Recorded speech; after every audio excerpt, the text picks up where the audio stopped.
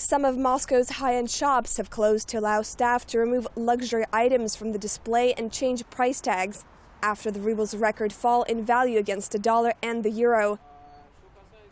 Technology giant Apple, meanwhile, has said that it will stop selling its products online in Russia due to extreme ruble fluctuations.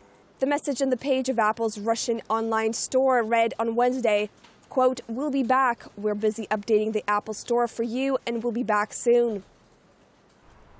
Russia's national currency has plummeted almost 50% against the dollar this year, with the central bank forced to hike interest rates by 6.5%. Overall this year, the central bank spent nearly $80 billion in market interventions in order to prop up the ruble.